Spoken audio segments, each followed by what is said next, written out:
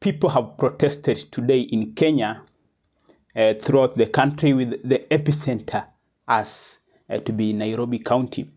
And although these protests are not as huge as the previous protest, but this is because there has been slowing momentum of the protest since the president dissolved the cabinet and also withdrew the finance bill. And even the previous protests also just began as a small people protesting.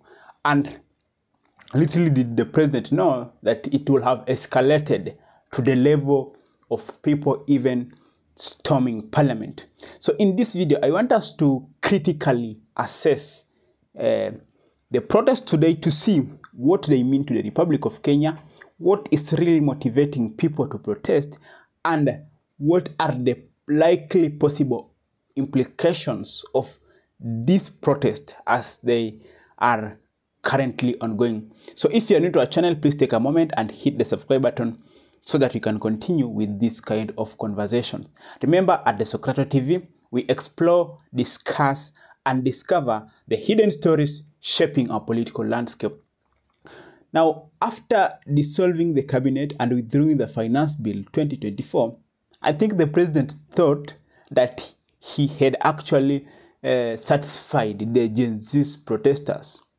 Little did he know that they were only but wanting to get more and more.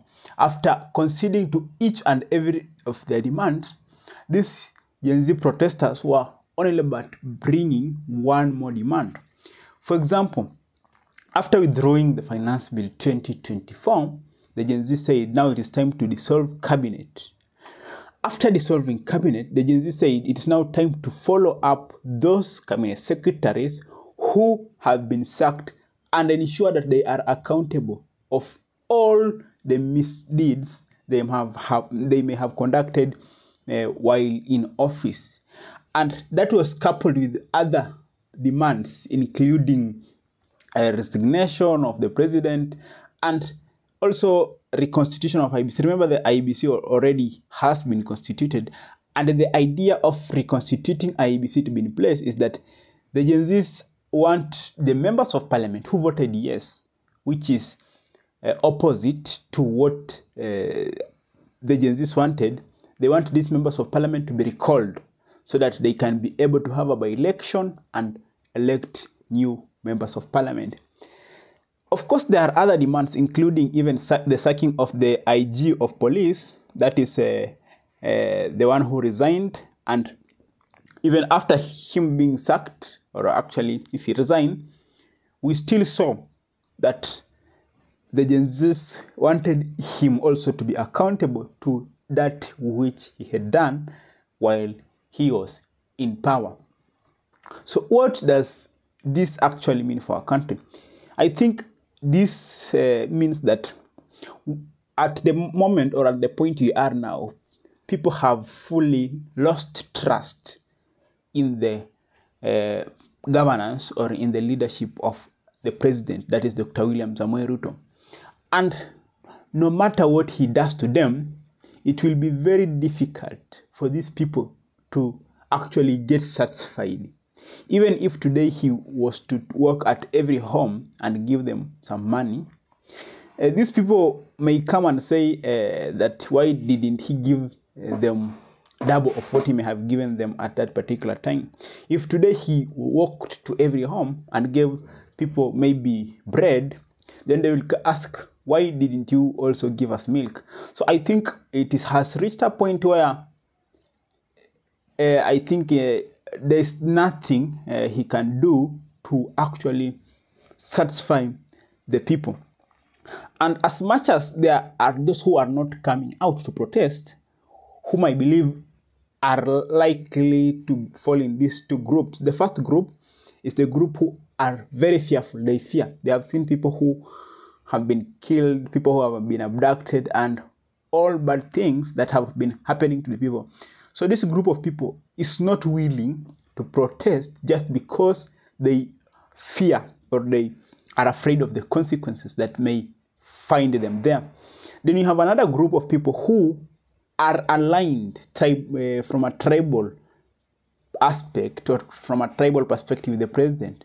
And that is majorly the people of Kalenjin who are not getting involved in the protest because of that. Of course, you have also the side of Mount Kenya, whereby Rigathi Gachagua had threatened some people saying, no, we have to live with the president. We are the ones who voted him. So there is no need of complaining. We have to stay with him as he is. So you can see that there is these two groups of people. But those who are coming out are mostly those who, one, are courageous enough to just speak up their mind. And then we have another group which are also taking advantage of the situation to meet their own agendas. Of course, when there is a crisis or a problem like this, some people usually take advantage of the situation to meet their different agenda. We have those whose agenda is to get money. There are those who see this as a now time to gain popularity. For example, if they had some political ambition at some point, it is time to actually create their profile and be on spotlight. So we have also these groups of people. But that is not the point. The point is this. How did we reach where we are? And the fact that there may be all different groups of people. Is there any legitimate concern which we can say that these people are raising? And as I started before I said that the issue was commenced or started by the finance bill, and it has seemed like they are changing goalposts. And to address the problem of changing goalposts or appearing like the people are changing goalposts, I think the best way or the long-term strategy or approach of dealing with this problem, which will not only affect the people who are protesting, but even the president and his lineage, is maybe to overhaul the whole system. And by overhauling the whole system, I do not know exactly which mechanism that they may decide to use or he may decide to use. But I think as far as constitutionalism is concerned, the only mechanism is a general election. But if there is any other mechanism that can be used to ensure that the whole system is overhauled, in the sense that now people will lack, they will not have anything to complain about. It will be very difficult. There will be no motivation for one to go to the street for any reason. Because you will even find you will be ashamed to go and protest when already all things have changed.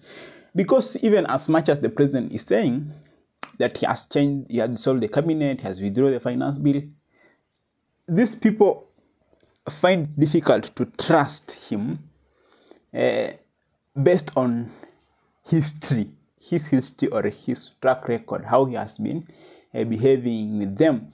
And even at a point where he may decide to speak the truth or to actually mean what he's saying at that particular time, it is still difficult for an individual to believe that indeed he actually means what he's saying. So I think that is the issue in Kenya at the moment, and there have been means used to try and suppress the protest. We have seen that police have even killed some people. We have seen these guys who are called Subaru guys abducting people, and today they find it difficult to abduct one person who was very strong. And we have also seen even media censoring at some point. And I think that is only but a short-term strategy of trying to suppress the movement, and it also in itself makes the movement even grow further, because now it enrages or it angers these protesters who now, even after seeing other people have died, they become more angry and motivated to go to protest again. And as I end this conversation, I think it will be great if, of course, there is a solution which the solution is ensuring that everything is working all right in Kenya. But I think perceptionally, also something radical need to be done, something very, very radical.